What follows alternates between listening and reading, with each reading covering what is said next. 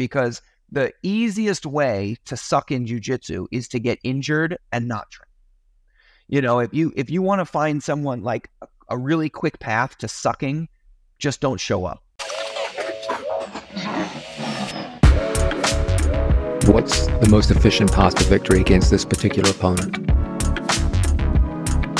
He's dropping off for the choke here. We could see the finish. It's looking tight. Tight at Alpra. Hello, everyone. Welcome to the Essential Jiu-Jitsu Podcast. I am Matt Kwan, your host. The Essential Jiu-Jitsu Podcast is everything you need to know about jiu-jitsu. And today I have a very special guest, John Danaher, third-degree black belt, Mr. Brian Glick. Brian, welcome to the show. Thanks for having me. Awesome. So I've been a big fan of yours for a while. We're going to discuss training, pedagogy, takedowns for jiu-jitsu, amongst other topics. Before we get into that, guys, I would like to please ask you to like, share, and subscribe. If you like the show, there's links in the bottom. You can support the show by getting merchandise, subscribing to my online academy, or my PayPal's at the bottom if you want to leave a donation. And at the end of the show, we'll talk about how you can reach Brian and check out his content as well. So, Mr. Glick, it's great to finally have you on the show. And I just wanted to I guess I'll just get your background information for those who don't know. When and where did you start martial arts? Did you start at Renzo's? Was Professor Danaher your first instructor? The floor is yours. Yeah, you got it. So that's exactly right. I started jiu-jitsu back in 2000, and I had heard about it because I had an acquaintance who was actually studying Gracie Jiu Jitsu at the time, end of the 90s, and he was out in California. So it was Horion and the Torrance Academy. And at the time, you know, there are so many instructional videos out now, but at the time there was really only one or two video series. You know, there was the Horion, his self-defense Gracie Jiu Jitsu series, and Renzo and Craig Kukoc had one, and then there was Gracie in Action, and those videos are still out there, and I still think that they're incredibly valuable. They're not quite as modern as some of the stuff that's out now, but they're really, in terms of instruction, and we talked, you know, you mentioned pedagogy, in terms of like teaching and delivering information, those things are really amazing. And so this friend of mine had encouraged me to, you know, we had a conversation, and I had never done any martial arts before, but he was really enthusiastic. And I think that even now, you know, a lot of the people who are listening to this, and maybe even you know, we find out about jiu-jitsu and martial arts through people who do it already, you know, kind of like word of mouth. And so that's just what this was. This guy was a practitioner. He was a fan of it, and he was really enthusiastic. So he was like, oh, you know, if you're thinking about trying it, there's a school somewhere in Manhattan. And this was in, you know, 2000, the internet there wasn't really a thing, you know?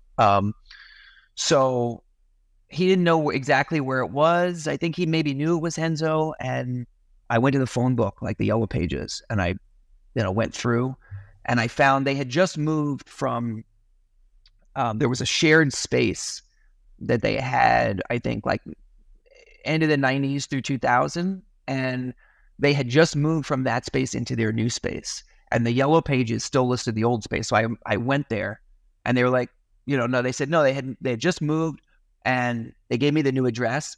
And I walked in, and this was the methadone clinic. So it was like the third floor of a building. A second floor was actually a methadone clinic. So it was an unusual clientele mix, a lot of jiu-jitsu people, and, you know, people who were either in the throes of drug addiction or recovering from, and a lot of people down on their luck.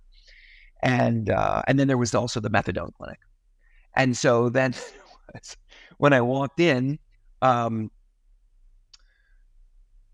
there was some guy at the desk who was this kind of hulking, beefy guy with long hair. And I said, you know, I wanted to try jiu-jitsu, and he gave me passed a schedule to me, was kind of terse and didn't say too much, and told me to come back at, you know, whenever the next class was.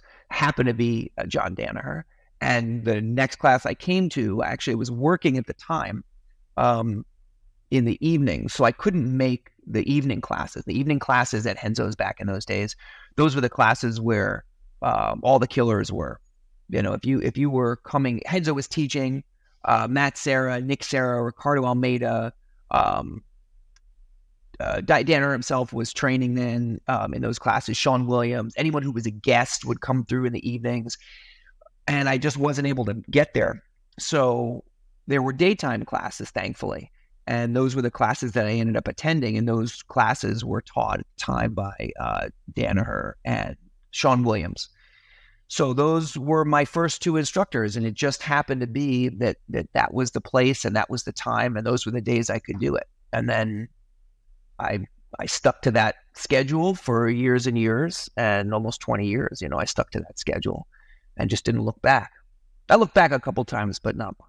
You know. Would you say that having those daytime classes, like, because it's, I don't know if recreational is the way that I would describe the crowd that went to those classes, but you had mentioned that the pros were going in the evenings. Did you have like more, I don't know if one-on-one time is the way I'd choose to describe it, but could you get more individual attention from John Danaher because you attended that time? You know, at the time, so a couple things, and I think that it's hard to remember this, but at the time that I started, he was a purple belt. He and Sean Williams were purple belts. So I was going to a noon class taught by two purple belts, and I think that there was not really a sense of hard to describe, but there wasn't a sense of anything really momentous going on. It was very nuts and bolts, chop wood, carry water kind of training, where the people who were coming to those classes, in some ways, yeah, you know, they weren't the pros, but on the other side of it, I don't think they had broad aspirations for some kind of bigger thing.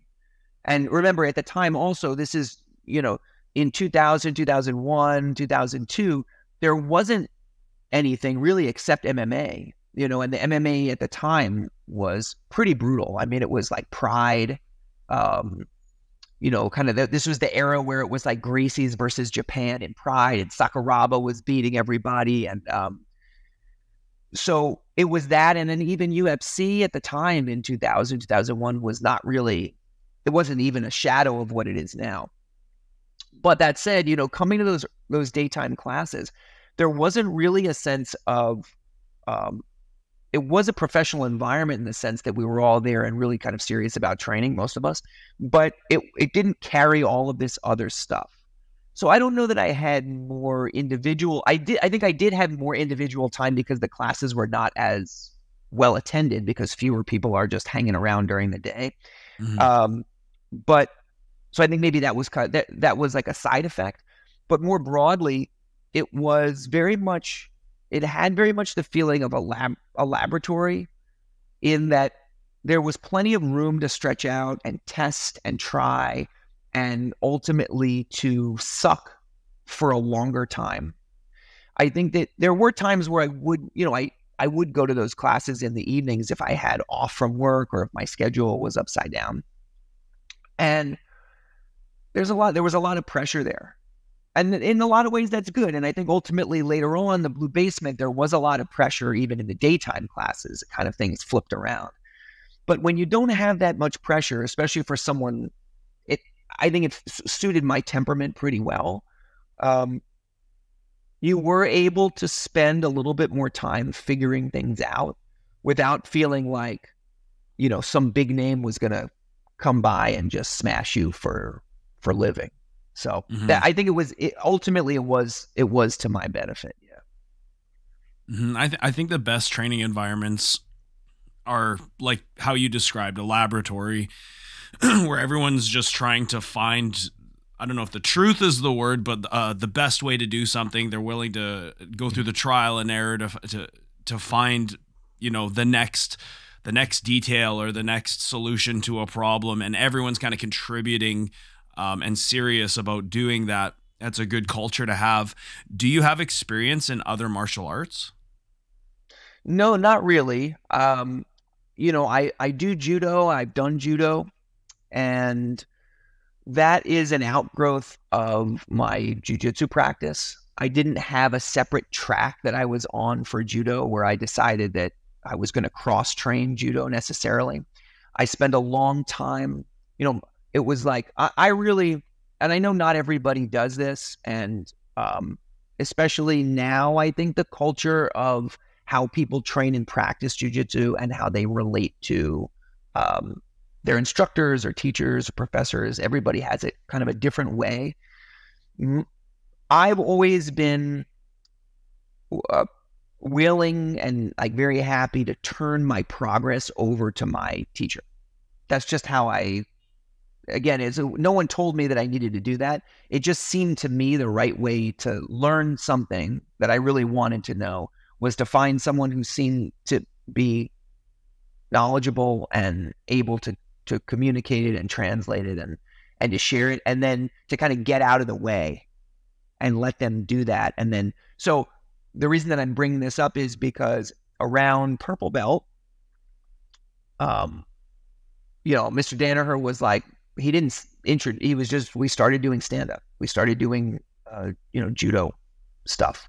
And that was what he was showing, and that was what we were training, and that was what he was teaching, and that's what I was ukeing for, so that was really the beginning of it. And as a result, even though I am a judo practitioner, I came to it through the back door of jiu-jitsu, where the stuff that I learned in judo has a very jiu-jitsu kind of approach. And again, it's not in an artificial sense, but just this is how I learned. So, for instance, and we can get more into takedowns. I know that you had mentioned that we wanted to talk about that, but I never really learned how to do a good Morote Senage or like a good Ippon Senage. I never really learned the mechanics of those things. I didn't spend much time practicing them.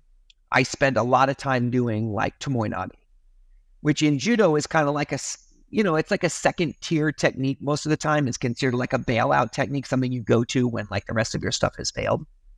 But that was like a primary focus because it fits so well with the practice of jiu-jitsu. Ultimately, after I had been doing maybe a year or two of that, I did some formal judo training under Sensei Shina, who in New York and particularly in Brooklyn was a huge figure. Here in New York, there were 4 or 5 Japanese judoka who were sent over from Japan in the 60s as really diplomats, emissaries of judo. And this happened across the world, but particularly in like the tri-state area, there were a couple of guys. Mr. Shina was one. Mr. Higashi was another. Mr. Unesco was another one. Still, his son's school is still in Cranford in New Jersey. Mr. Oishi, Mr. Matsumura. And those guys were really the foundation of judo in this area. So Mr. Shina, who is now in his, I don't know, like 80s, I did some formal training with him later on. One of his students, who is himself now like almost 70s, was in the Olympics in Montreal, which I think was 1976, was Taimak John Sonono. So I did judo with him, and I did judo with the St. Ledger brothers and with Shintaro. So I did kind of develop some judo practice over the years, but like I was saying, it kind of came through this weird filter of jiu-jitsu and what was most important for jiu-jitsu. And so my judo developed in a kind of unorthodox way. Do you feel, what do you think is, like, if, let's say, I'm blue belt level, but I don't have takedowns. I want to incorporate takedowns into my game. Should I go into judo training? Should I go to wrestling? Do you have a preference of one over the other? Should I try and do both? What's your opinion on that for someone who is like, let's say, blue belt level, and they just need to get like some confidence and some game on the feet? What would you recommend? Yeah, I think the best of all worlds in an ideal world is having a jiu-jitsu instructor who has started to synthesize some of those, the best tools from both wrestling and judo into a jiu-jitsu context. So rather than trying to set out on your own to figure out what's the best thing, if I were a blue belt again, and we can talk about that too, but I think the best of all worlds is the jiu-jitsu professor who understands stand-up. And they don't need to be a master necessarily. They need to understand just kind of what are the tools that you need in order to be able to function well in the standing position. Functioning well means you're safe, so you're not getting injured either being taken down or in the taking down. Both of those things are totally possible to get injured in either the doing or the receiving. And then kind of eliminating some of the techniques that are just you don't really need, that aren't going to be helpful. And then also narrowing it down so that you can spend the precious little time that you have left over after trying to understand how to do groundwork in an area that's going to be effective. So that's like the best case scenario. I think that going into a judo environment, and this actually has been my experience, spending in the last couple of years, I've spent more time in an actual judo school with Shintaro Higashi and up at Kokushi Budo Institute.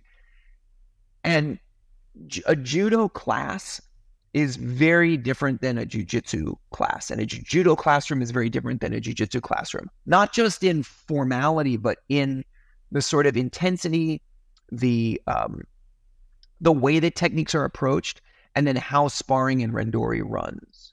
So I really think if you're someone who's a blue belt and you go into a judo environment, you need to be ready to graft in a way that's very active, if that makes sense. Like, it's not a one-to-one ratio. It's not like a one-to-one analogy.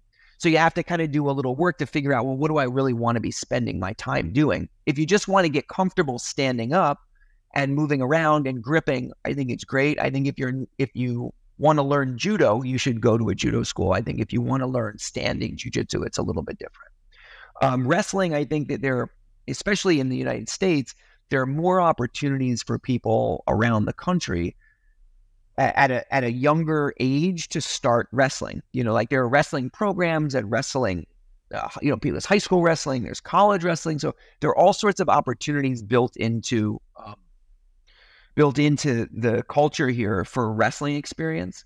And I think generally speaking,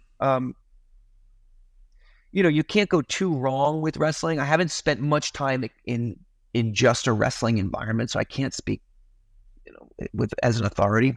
But single legs, double legs, if you're doing no-gi, understanding how those things work, that's going to be very valuable to you. So yeah, to recap, best of all worlds is your professor, your instructor feeds you gi and no-gi standing stuff so that you know what to focus on. Second best, I think having a reasonable expectation if you're going into a judo environment.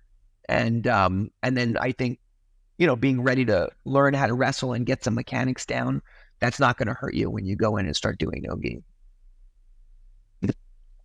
And I guess it also has to do with goals too, like if a student has specifically no-gi aspirations and they don't plan on doing the gi at all, then I guess judo training, I'm not going to say because there is a lot of things that do transition over, but certain gripping aspects and things like that probably wouldn't have any benefit to somebody who has no aspirations of playing in the gi. I was going to ask what are the best and worst takedowns for BJJ, but I think off of what you said, I'll rephrase my question. What is necessary and what is not necessary in your opinion from the standing position? In terms of techniques or types of throws, types of takedowns.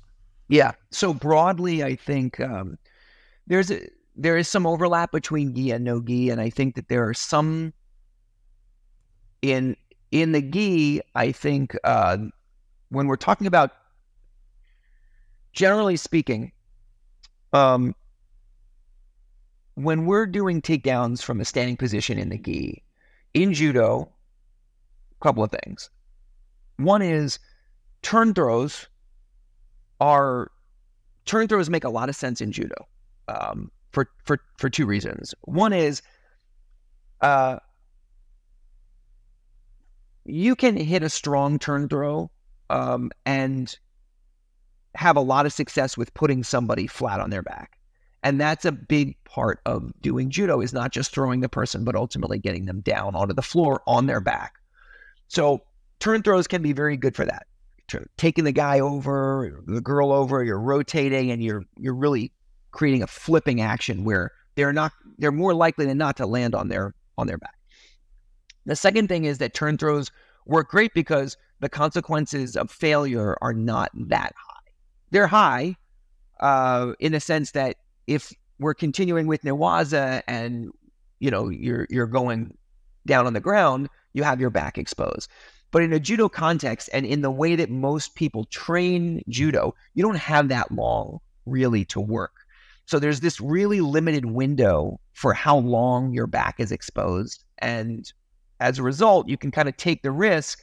And if you fail, it's all about like kind of hanging on to prevent your partner from strangling you or turning you over.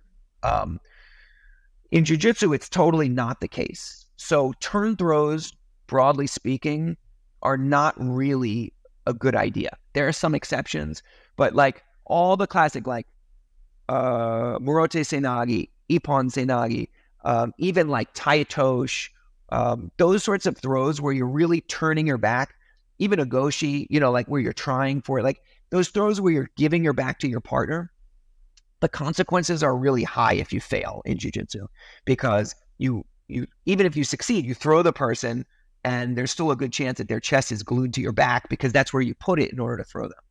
Or you roll through. Yeah, like exactly. Like you roll through or you drop and you put them down, but they crawl their way to your back because your arm is positioned across the center line. It kind of turns into a mess. And so if you're looking to learn, standing takedowns with the gi, stay away from turn throws. It just doesn't make sense. What if you have like an underhook? Like what if you're grabbing the belt and now your arm can't come across the center line? Would you say that statement is still true?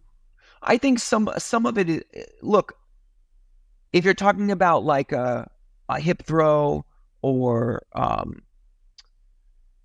really the turn throws that I'm talking about are more like arms were going across the center line. But even in a throw like a goshi, when you throw, there's the opportunity for your partner to roll you through, right? And like if you're hitting a taitosh, same thing.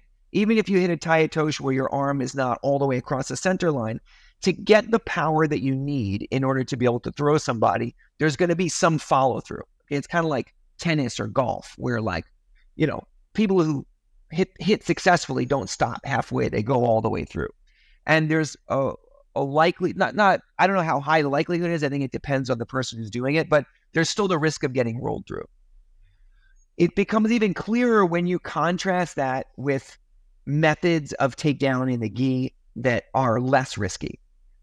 Foot sweeps and sutemi waza, or sacrifice throws. So foot sweeps, one class of throws, sasai, kochi, oshigari, kosodagari, relatively low risk, relatively low effort, lower amplitude generally, but the likelihood of either getting rolled through, getting your back taken in most cases is much lower. If you fail, then it functions a lot like a jab in boxing, where you may not knock somebody out with your jab, but you can certainly use it to set up other things, and it's an incredibly good off-balancing tool. So in terms of time spent on skills, foot sweeps and ashiwaza tend to be a better reward for jiu-jitsu practitioners because the consequences are much lower. Also, the risk is lower. Both the risk of back takes and like bad consequences are lower, but also the risk of injury tends to be a little lower. Yeah. Like you're not dropping your whole body weight into a sasai or kochigari. Yeah.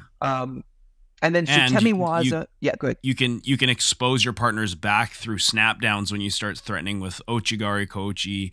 Just it's such a like you said, like it's a low risk, high percentage type of strategy to threaten snap downs and foot sweeps. It doesn't cost you anything if Right. it fails.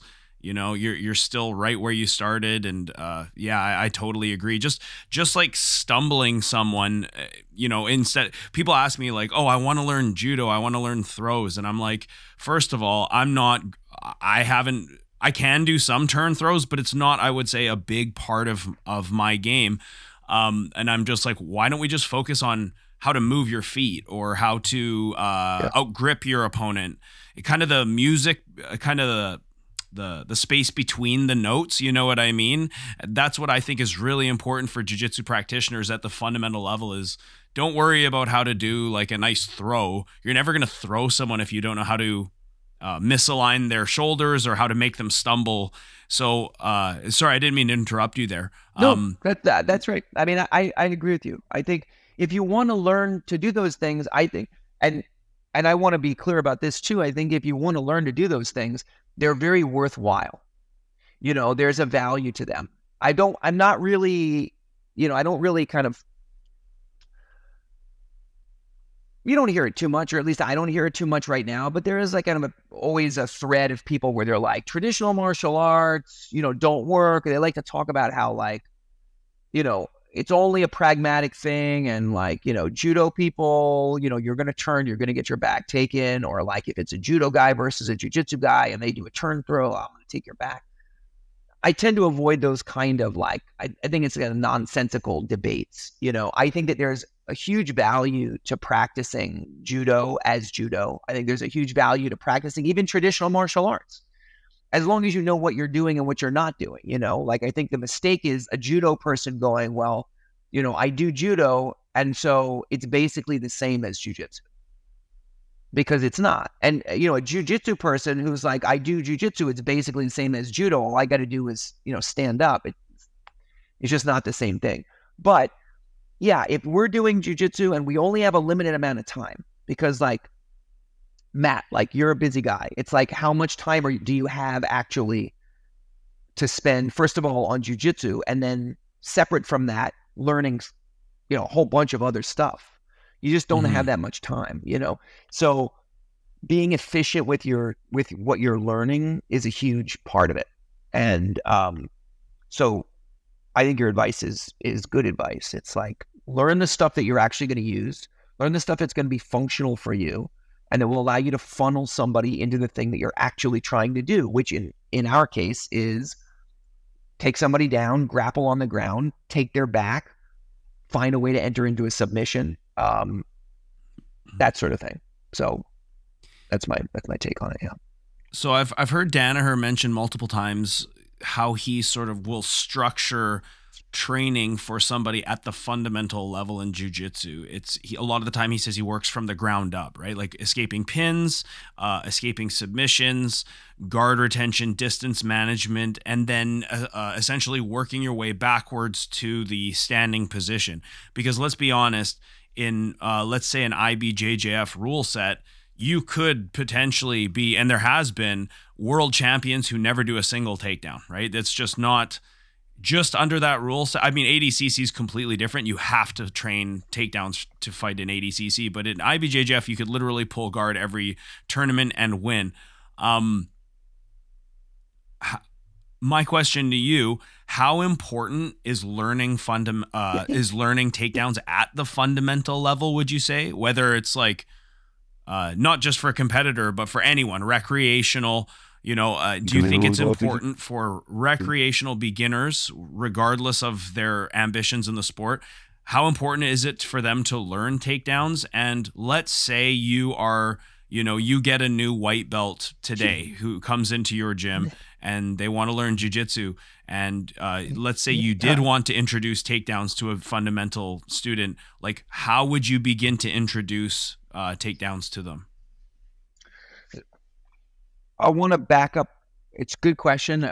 What I would say, I want to go back one step, which is, I think the problem with takedowns is that they're dangerous. And they're more dangerous than working on the ground. There are a bunch of reasons for that, but the most evident one is you're two people standing up and one of you is going to fall down because the other one does something. So you have two bodies with force crashing together and then crashing down on the ground. And in order to move somebody, you have to use power and you have to use speed until you're at a high enough level where you can use like timing. So I think that if someone is going to learn, if you're going to teach, so if you're an instructor listening to this and you're going to teach someone how to do takedowns early on in their career, in their practice, you need to have a safe enough training environment where it's not dependent on the technique that you're teaching them, but like the overall culture of the class allows them to remain safe. Because the easiest way to suck in jiu-jitsu is to get injured and not train.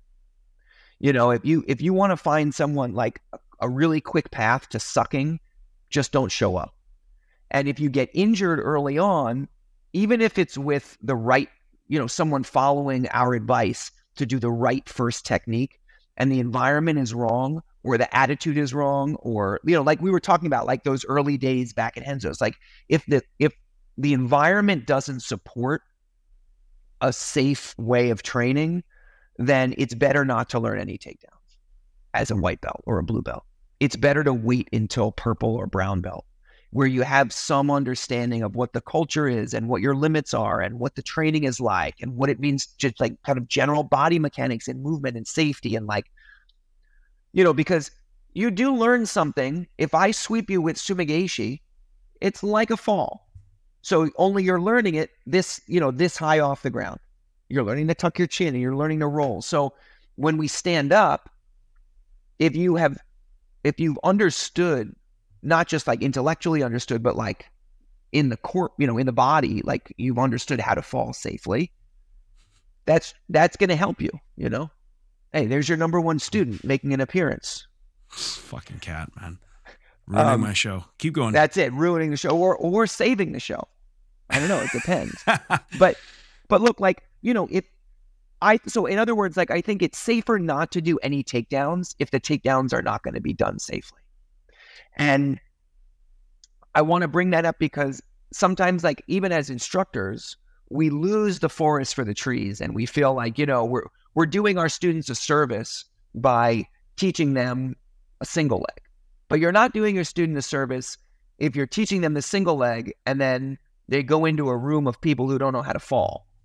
And they do a great single leg and their buddy lands on their leg and breaks it, which happens. I mean, this stuff happens all the time.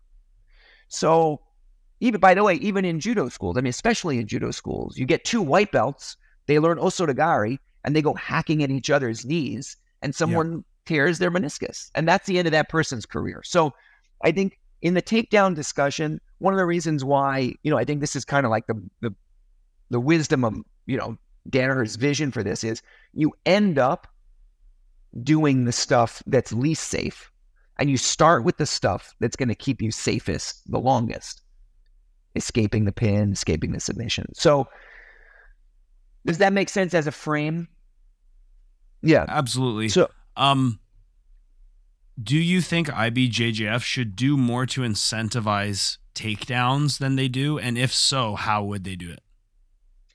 Or is it good the way it is? Sport jiu-jitsu is good if two guys pull guard. I love pulling guard, so I'm not one of these guys online that criticizes guard pullers. Oh, that's not fighting, blah blah blah. It's like, it's sport jiu-jitsu, right? So I have nothing against pulling guard, but what do you think in terms of IBJJF and their approach to takedowns? You know, every organization or every event has a specific set of rules that govern the way that tournament works. And so when you have people who want to win those tournaments, they're always going to direct their training towards like the path of least resistance for the win, in a way, you know?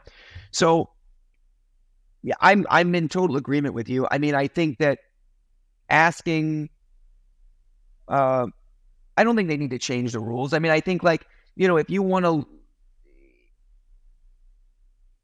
ADCC, if you take someone who wins in ADCC rule set and you put them in IBJJF, and it doesn't necessarily translate directly. With some people it does, but it doesn't really, you know, and it's why you have people winning in one rule set and they can't win in another, or they don't win in another. Same thing, EBI rules or submission only rules or whatever it is. There are always going to be people and, you know, athletes who want to win, and so they narrow their focus into what that rule set is. And I think that you just kind of accept the rules as part of the condition of what that environment is. So if IBJJF were to incentivize standing, you know, a little bit more, I think you would see people's training change in order to accommodate that. And I think some of it you'd probably see, and I haven't thought about it really enough to work through it, but you know, you would probably see some people whose positive standing increases. So like their standing skills increase generally. You see people cross training with judo and developing a more robust judo game. And then you would see another class of people who build entire practices around winning IBJJF and having a kind of negative standing game, you know. And this is like the arms race that takes place in every rule set of every organization. So if you had a situation where like IBJJF was like, okay, you know what, we're going to incentivize standing, you would probably see more higher level people improving their stand-up. But you might also have a bunch of unintended consequences where it gets micromanaged. And you see this in judo a lot now, where it's like the rule sets are constantly updated. And it's like, yes, you can break with two hands. No, you can't break with two hands. Well, next year, maybe you'll be able to break with two hands. You can't grab the leg. Well, you can grab the leg, but only in these cases. So I'm not really a fan of like over-regulating a particular rule set in order to be able to like, just like, you know, tweak these little things to get this perfect situation. I don't know if that exactly answers your question, but I think that what we see is, by the way, a side note is I think that if you do see people, if you do see someone like IBJJF increasing, like incentivizing standing, you're going to see more injuries, I think, especially among lower belt ranks, you know. It won't last forever, but you know, it's like, I don't know. What's the worst injury you've seen in training? The worst injury I've seen in training. Thankfully, you know, I haven't physically been in the room for like any catastrophic injuries. I don't think, at least not like in the last 10 years. And then I think maybe before then I might have just blocked it out. But I've been like proximal to a few. And, you know, I've seen, I've been around, like, there was a guy who broke his shin bone. I think someone went for, it was something in the standing position. The his shin bone broke like almost in half. And you had like part of it sticking out. It was just so bad that someone had to come over and like, the guy was like screaming, and someone had to come over and like put a gi over the thing. So like, it was just disgusting. It was like gross, so we didn't, people didn't have to see it. So like that kind of thing is pretty bad. Did you see that? No, I was there. I saw the aftermath of it because it had happened, I think, in the class before I was there. So like maybe it happened like 11 a.m. and I was there at noon. And so it was just kind of like, everybody was on edge about that. Injury like that happens, and like the whole kind of psychic vibe of the place really goes haywire for a while. Yeah, I can't remember seeing seeing somebody get their like a shin broken, or there have been injuries where it's like, someone gets their knee popped, someone gets their ankle popped, someone gets their arm, messed up, or someone gets their shoulder torqued out of a kimura. I've had injuries myself. I had, my meniscus, I had torn meniscus, that was from like a toe hold. So like I've had some of my own injuries, but thankfully, knock wood, I haven't seen too many catastrophic injuries. Yeah. So I deal with my own meniscus issues. Did you get surgery? What is your what is your protocol for prehab and recovery and things like that? I mean, I don't do as much prehab as I should, and over the years, I wasn't doing very much cross training. My prehab from 2005 to about 2015 was Muay Thai. I was doing a lot of Thai boxing for that 10-year period, and then I kind of tapered off and like we were talking about, like, amount of time that you have to train. My son was born in 2015, and I was at this kind of inflection point where it was going to be very difficult for me to continue doing jiu-jitsu and also like Thai boxing at the intensity that I was doing them prior to that. I don't know if you have a family or kids, but it's amazing, but it can throw a monkey wrench into your plans, So I made a decision then that I was going to not do Thai boxing quite as intensely. That was my strength training. That was my prehab. That was my other stuff. And I did some yoga, for a while. I'm actually a big fan of like hot yoga, not necessarily Bikram yoga, but hot yoga. I think for me, it's been being in that hot environment and kind of loosening everything up and going through some of those static postures and stuff like that. It's been very helpful. In terms of my meniscus, like when it happened, my meniscus was torn in such a way where I couldn't walk. Like I couldn't bend my knee. It was my knee was kind of, it was locked out. It was like locked out at an angle like this. So I couldn't straighten it. I couldn't bend it. And I needed to have surgery in order to recover any kind of like useful function. So I went into, I had it excised, and I went into surgery pretty quickly, like maybe a couple days later. And then it was the right choice for me. I don't think people should be going under the knife unnecessarily. But for me, it worked out great because I walked out. I couldn't walk into the hospital, but I walked out of it. And so they cut a piece out, I assume. They didn't stitch it. They didn't stitch it. They gave me the option to stitch it. If anybody is listening to this and you've had, a meniscus issue, usually they'll give you an option of either stitching it to repair it or excising it. And if they said, if they were going to excise it, then, recovery time was like maybe 6 weeks. And then repair, it was like 6 months, and a bunch of that time on crutches. Or even and this longer. Was or longer. Yeah. So like this was at a time where I didn't want to lose I was doing jiu-jitsu. I knew that it was something that I wanted to continue doing. And, I opted for them to take it out, and it was a good call for me.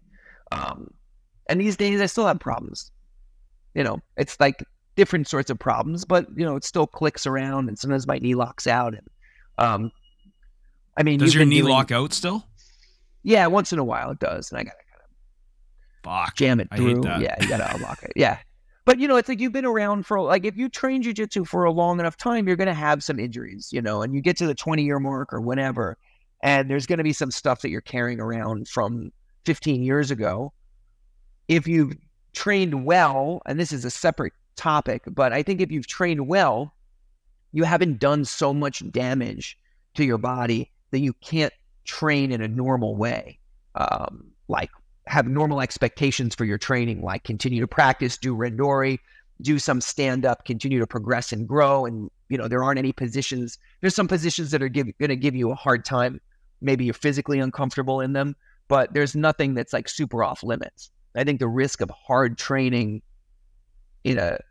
exclusively hard training in a way that's not done in an intelligent way early on in your practice is that if you do make it to year 10 or 15, your body doesn't forget that you've, you know, had to do that, and you end up suffering. And I know there are plenty of, you know, people in my early cohort of jiu-jitsu who are still around, and, you know, they ain't doing that great. You know, some of them are doing great, but some of them, it's hard, you know. So, you know, I feel like I talk about it. I almost beat it like a dead horse on this show. Is the ecological approach, right? This live training, the task focused games. A lot of people are like, "Oh, that's just target sparring or whatever." Other people are very much like fanatical and very particular about how they perceive that type of training. So I now, when I think about the ecological approach, I think about the previous training that I've done, and I ask myself, was this a waste of time? You know, like drilling for reps and things like that. One thing that's big in traditional judo training, and is still done pretty much, I would say, by every high-level judoka at the Olympic level today, is uchikomi. So doing entries, right? Counting entries, trying to work on your mechanics and your speed and your intensity while you're doing these repetitions. But to me, that kind of flies in the opposite direction of the ecological crowd, who says, no, it needs to be live training. You know, just doing entries and speed drills doesn't necessarily equate to the development of skill or the ability to be able to use these techniques against someone who's resisting, someone who's moving, who's gripping you, breaking your grips, etc. How do you feel about like the traditional methods, uchikomi, speed training, drilling, maybe not even just in the standing position, but on the ground? What's your opinion on that, as opposed to how it can transfer or develop skill into a student? I can only speak about my own experience, and my experience has been, you know, I came up drilling, not drilling in an uchikomi sense, although I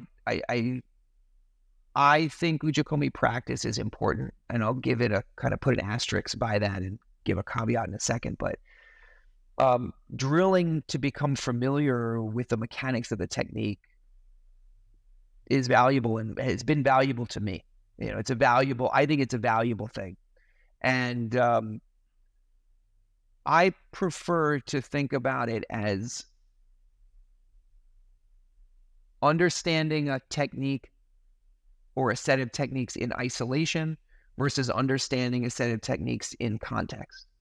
And this is true in most other fields also. You can isolate something and get an understanding of it, and there's nothing wrong with that understanding. But if you haven't, it's separate from an understanding of the thing in its context.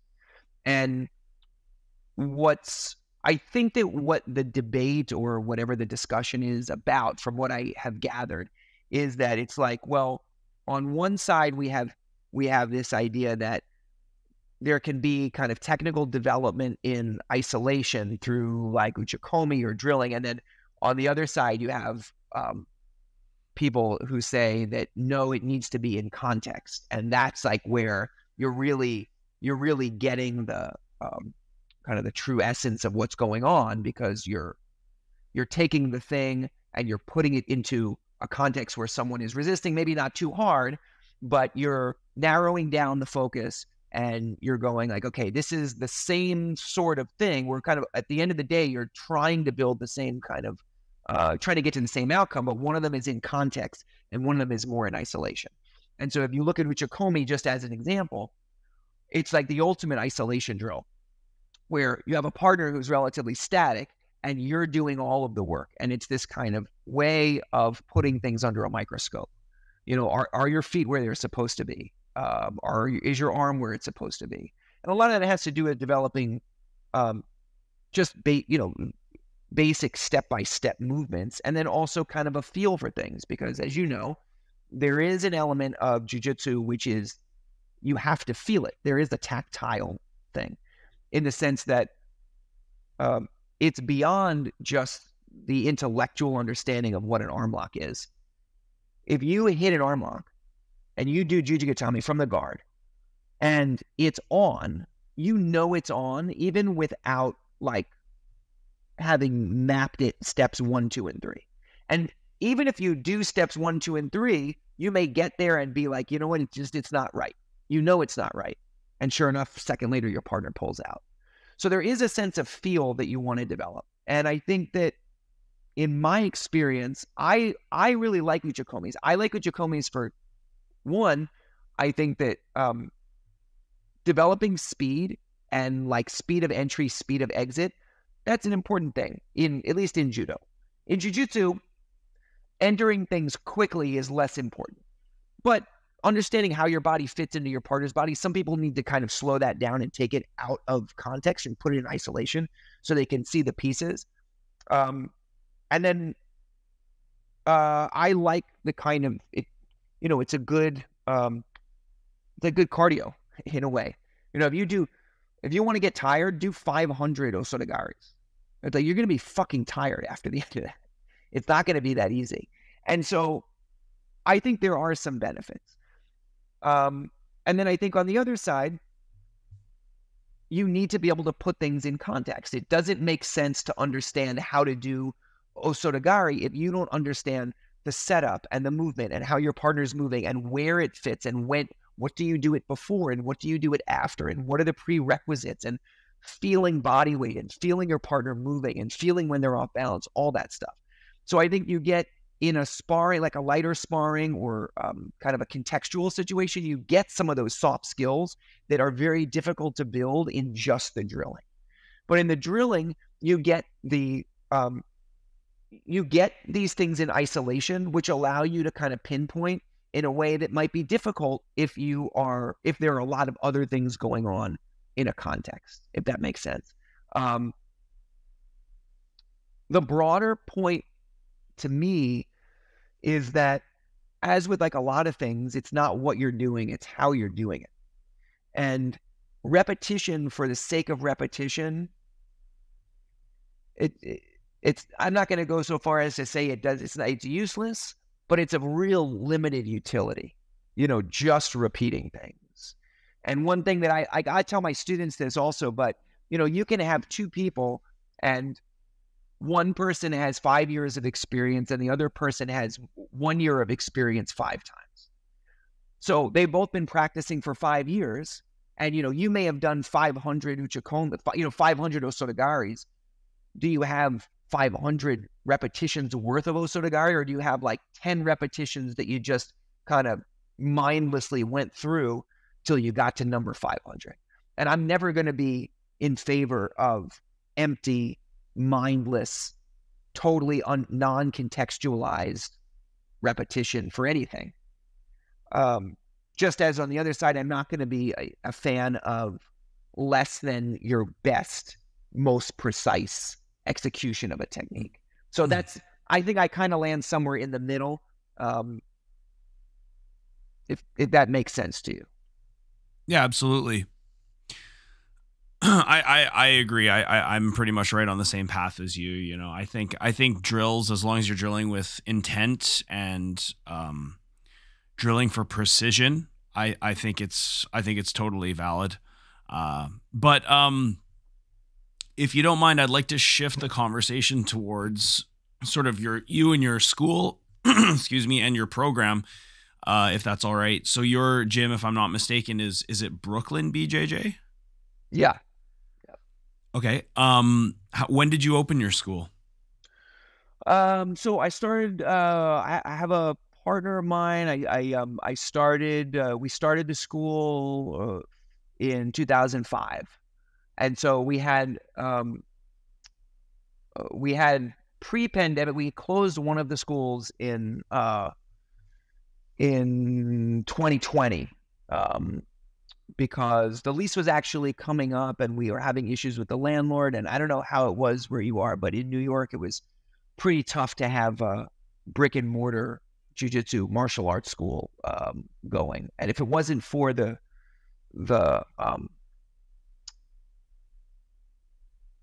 landlords who were helping, kind of allow us to make things work, it would have been really difficult to get through. So we had one that wasn't that cooperative. But now anyways, we have 3 schools. First one was in 2005, and then they grew from there. Mm.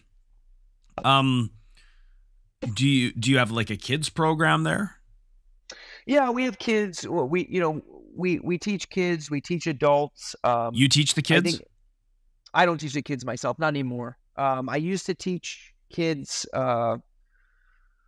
through, I don't know, first 10 years or so. I was teaching kids, and I don't teach them now, mostly because I have my own kid and a lot of my time goes to that. But I think kids programs present their own challenges for people who are in jiu-jitsu, running jiu-jitsu schools. One thing about a kids program is that jiu-jitsu tends to be, more technical than other types of martial arts. And as a result, it has some challenges, especially with younger kids. I think a kind of like more contextual model, like the one you were talking about, like that is something that kids can get, where they're actually moving and building live skills. And it's like less ego training. Yeah. Like it's exactly like a kind of more ecological approach, I think, can be good for kids because it allows them to move and develop more holistic skills. Ultimately, kids, what do they need? They need coordination. They need gross motor skills. They need to understand balance. They need to understand distance, movement, how their bodies are in space, where their bodies are in space, what it feels like to pull or push, and, how to land safely, how to fall safely. And a lot of that stuff they know already. So it's more just about funneling it into a jiu-jitsu context. The other challenge, of course, is that when you're teaching kids, you're also having to teach the parents in a way.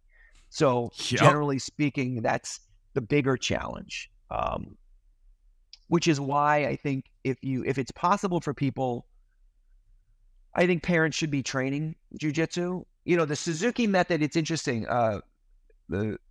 One of the tenets, I don't know if you ever did music lessons when you were a kid, but the Suzuki method is like the preeminent like violin method for it may still be for kids learning violin. And it was kind of like it was a movement maybe back in the 80s, or it may have started a little bit before. Like I remember when I was a little kid, and they start kids like age 3, or maybe even younger with violin. But among the many things that they do, one of the things that they focus on is the parent has to parent also has to take violin lessons. You don't have to continue it, but especially at the beginning. And I think what they figured out was that if the parents are doing the lesson, number one, they can be more helpful to the kids. Number two, they understand some of the challenges that go into practicing something that you're not that great at. And it gives parents a little bit more empathy for what's going on when their kids are trying to learn something. So the best junior students I've ever had have been students whose parents are also training. And so I think that if someone, if you're listening to this and you're teaching jiu-jitsu, or you're a school owner, and you're struggling with your kids program, a good recommendation is try to get more parents on the mat, and it's going to make life a lot easier. It's also more fun for everybody. Yeah, I absolutely agree. I also absolutely agree with what you said about the ecological approach in kids. I've talked about that before on the show.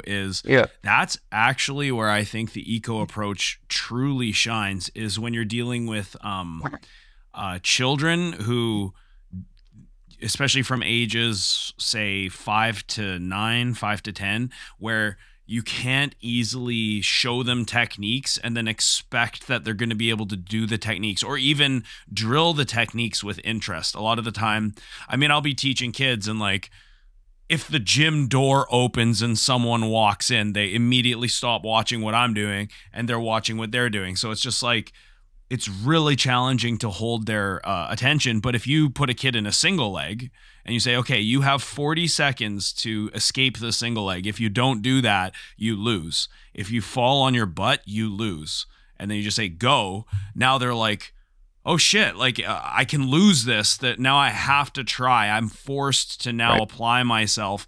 And then constantly switching it up. So I was defending 10 seconds ago, now I'm attacking. It just keeps them interested, you know, and at the same time, they're building that motor skills. Whereas, you know, just the explicit instruction, I think for kids of that age, they do struggle even just trying the move, you know. I mean, even adults do. I mean, I think of course, you know, adults struggle, and it's like, now have a 7 or 8-year-old kid trying to do, like, I don't know what, like a spider guard sweep or, you know, collar drag to, you know, bow and arrow. It's going to be, you're going to have, what will happen is, first of all, you got your work cut out for you. Second of all, the instructor is going to get, you know, it's frustrating. It's difficult to do sometimes, you know. So yeah, sorry, I didn't mean to cut you off. No worries. Have you ever, in your journey, have you ever known John Danaher to teach children? No. I mean, I've only seen him do, you know, Nicky Ryan was, you know, 14 or 13 or 14 or something like that when he first showed up. So I don't know if that counts exactly, but and then like every once in a while there would be kids floating through, but these were not the kid, you know, when you and I are talking about kids, we're talking about kids who are, you know, either new white belts or, you know, kids who are in the community that your school is in and the parent wants them to improve and grow. The only kids that I've ever seen him teaching were kids whose parents were crazy enough to bring them to the noon class in the Blue Basement at Renzo's in Midtown Manhattan. And, you know, I think that's a particular kind of parent. And also it's a particular kind of kid whose parent understands that environment is not going to be totally too much for them. So I haven't seen him, like, you know, jumping in to teach the, you know, kids fundamental class. But I also haven't seen him jump in to teach the adult fundamental class either. I think that's not his you know, I think he could do it, but I think it's not in his wheelhouse. He doesn't, his attention is somewhere else, you know. But I think it's challenging, you know, teaching kids, working with kids, that can be very challenging. And I think it requires, you know, a great instructor, like we were talking about. You know, if you're going to teach kids, I think that you need to be, you know, it takes an ungodly amount of patience. You have to have a real passion for it and a vision for it. And like you were saying, like an idea of not just kind of bending kids into the shape that you want them to be in, but understanding what will allow them to bend themselves into the shape that's appropriate for them so that they can get the most out of their training. And often those things don't overlap, you know. It can be challenging, but worthwhile. Mm-hmm. The sport of jiu-jitsu has moved along very quickly, I would say, in the last 5 to 10 years, especially in the last 5 years, right? What do you think is the biggest contribution to that rapid growth over the last decade? Like what's caused jiu-jitsu to grow the most? Well, I think those are two different questions, because you could look at the sport growing in terms of a spectator sport with what's going on ADCC. I'm talking more about the technical development of the sport. And like with the leg locks and even if you want to go back slightly further, like barambolos, things like that, the technical developments and advancements that we've seen over the last 5 to 10 years, what do you think is the biggest factor that has influenced that? I think you have more people doing jiu-jitsu now than ever before. And there's a greater pool of people, and there's a greater pool of people who are coming to this younger. So you have people who are starting you have more people, you have more of those people starting younger. And then you have the kind of recognition machine that is fueling people to do more and to kind of reach these higher levels where there's some kind of reward, financial, like recognition, prestige, those sorts of things. So if you look back 15 or 20 years ago, number one, there weren't that many people doing jiu-jitsu. There just were not as many practitioners. Number two, people who were coming to the martial arts, if you were a kid doing martial arts, you were starting with a traditional martial art. And I think that by and large, that's still true, but you were starting with Taekwondo, you're starting with karate, you might be starting with judo, you were starting with wrestling. And then you would eventually maybe get to jiu-jitsu, but it would be much later. Jiu-jitsu was kind of a thing that adults did.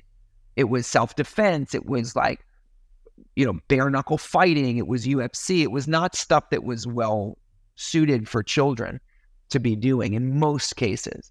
So you didn't have as many younger people doing it, which meant that the timeline for the training wasn't as great. And then lastly, if you look back, there was no real, golden ring. Like there wasn't anything really for people to chase. I think that there is, my opinion is, I think there's sometimes too much emphasis on external kind of rewards and external, like people are too externally motivated, I think. But that's just my opinion. That stuff didn't exist back in the day. Like I was saying, like the kind of the big promise for jiu-jitsu when I started was like someone would climb the ranks to fight in pride. And it was this like Mount Everest. Some people could summit it, but most people couldn't. And even more people than that would look at it and be like, that's way too big a mountain to climb. Now I think that there's obviously like there are financial incentives. There are like gear companies and sponsorships. There's prize money. There is, social media recognition. There's all of this stuff where people are like, oh, I want to do that for this reason. Or I don't want to sound too jaded. I think that, it's an additional external motivator for people who might otherwise already be internally motivated to train, to do jiu-jitsu. So if you look at the people who, like some of the major standouts in the last however many years, it went from, and I don't know this for sure, I'm sure someone can like do the meta-analysis of this, but I bet you that the median age of people who are like considered innovators or like really high-level practitioners or winning stuff has dropped down, because you had like the Mendez brothers who were, these guys were phenoms in, their teens or, like even like mid-teens. Miao, same thing. Rotulos, same thing. You have these younger, Cole Abate, Nicky Ryan, even, Gordon, when he started, was a little bit like older, but the guy was still, 18 or whatever it is.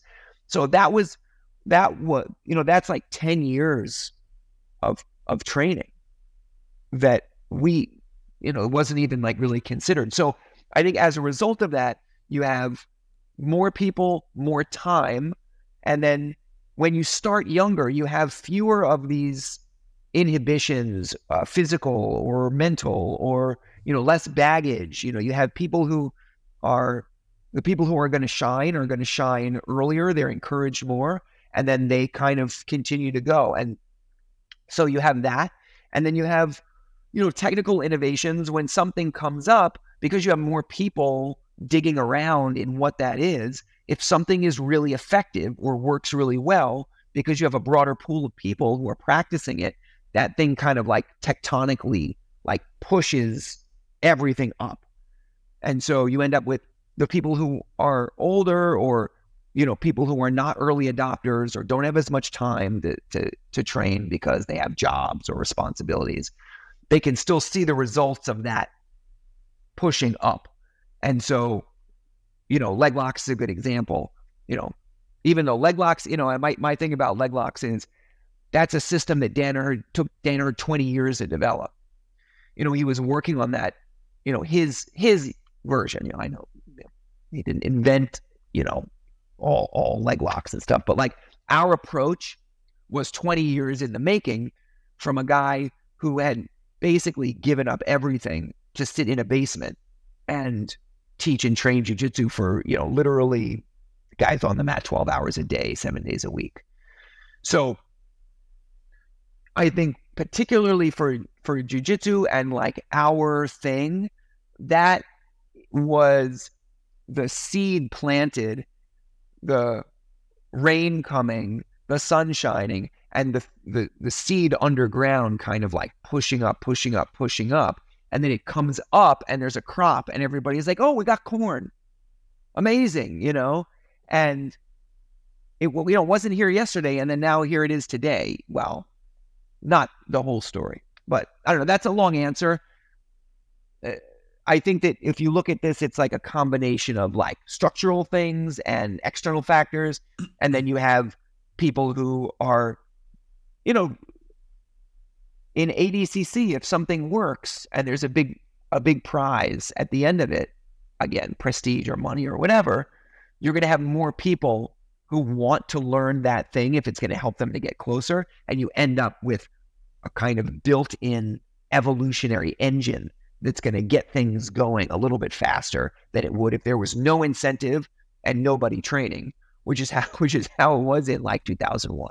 So I often wonder, because I'm a huge fan of Danaher's instructionals and Gordon's instructionals. I watch them a lot. Probably to the point where I question what would I teach if I didn't have these resources? These right. resources are so available. And from what I've heard, I've heard Gary Tonin say, as amazing as John Danaher is as a grappling coach, he's just as knowledgeable in the striking arts, if not more. So I'm like, It's crazy the level of knowledge of John Danaher, the understanding of his mechanics.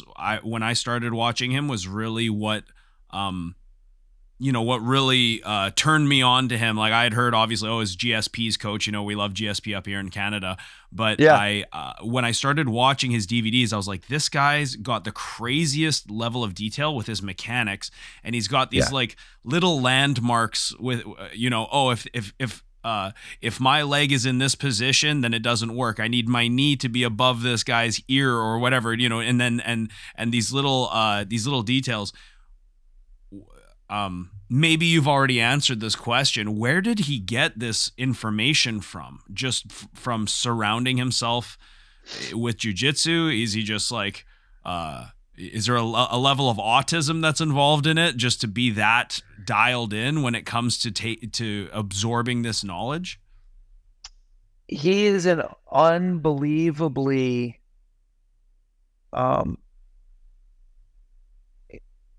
his ability to observe, distill, and then communicate details and also what is going on in an otherwise very complex set of events is uncanny.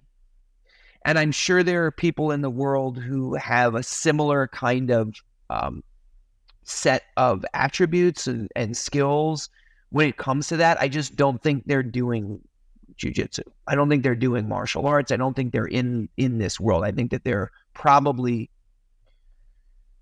they're in medicine. They're in political science, they're in tech, they're in mathematics, they're in something else. And so we have this incredible person who has, for whatever insane reason, dedicated their gifts to this work. And so the short answer is, part of his ability to observe and then distill and understand is just off the charts.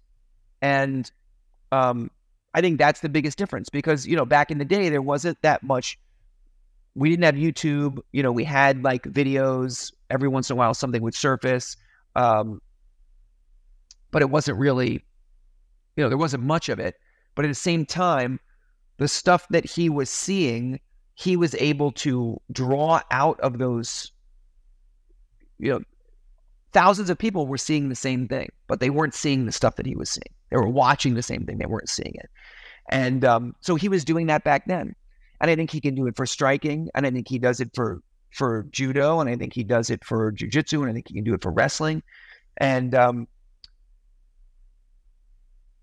ultimately, as practitioners, something that I've found is the problem that one of the issues that we face is that we used to have a problem where there wasn't enough information. There was kind of like a scarcity of information. There was an arm lock variation that we had never seen before. Okay. In an environment like that, the solution to that problem is you get the information about the arm lock variation, then you've learned it, and then you got it, right? And you kind of keep doing this. It's this ability to gain and gather new information. That's not really the essential skill anymore.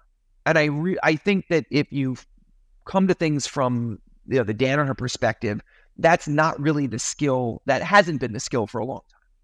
That actually the skill is filtering out the unnecessary information and funneling through into what you do and what you're focusing on and what your attention is on, focusing on only those things that matter.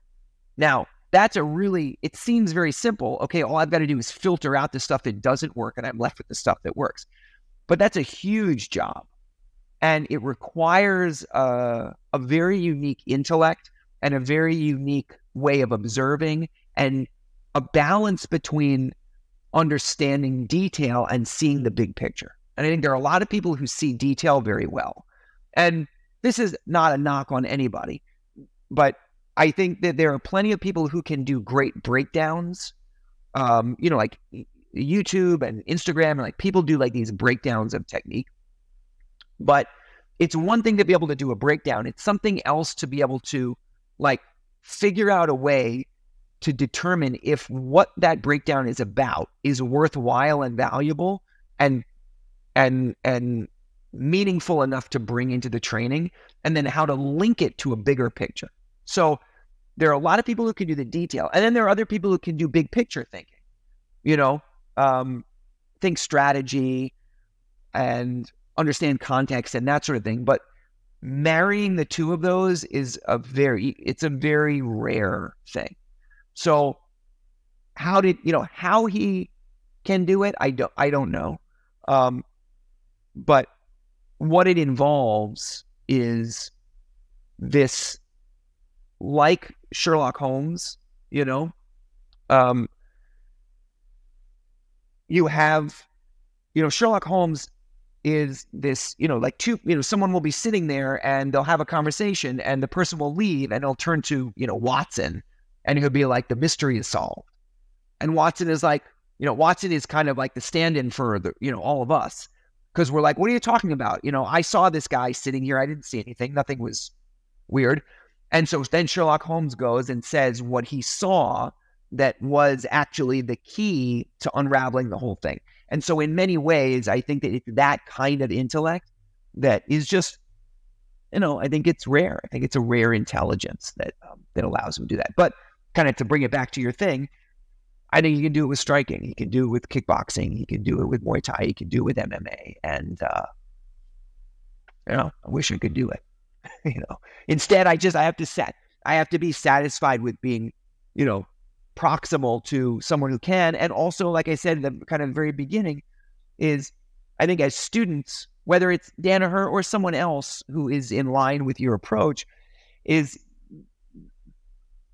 being comfortable enough to take your hands off the wheel and go like, this person's a better driver than me. It's fine. I don't need to do everything. I want to learn as much as I can. And I think if we're good students, then we're willing to do that. Awesome. All right. Well, that's all I got for you today, Brian. Thank you so much for your time. I really appreciate your insight. The content you put out is really amazing, guys. I recommend you check out Brian's YouTube channel and also his DVDs on BJJ Fanatics. Brian, can you let us know where we can find you?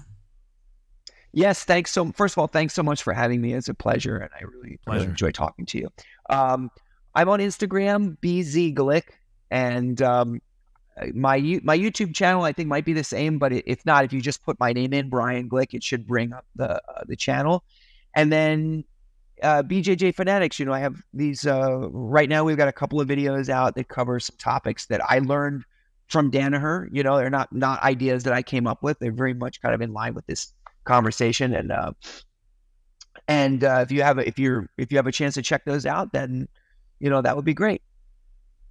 Awesome. We'll leave links in the show notes for anyone who's looking to follow you. And again, I really recommend checking out Brian Glick's content. Guys, I really thank you for joining us for this discussion. And also, if you want to support the show, I'll leave the links in the bottom, the Online Academy, my online merchandise store, plus my PayPal account. If you want to leave a donation, please leave comments in the comments section. And I'm going to let you go. Thank you so much for the conversation, Mr. Brian Glick.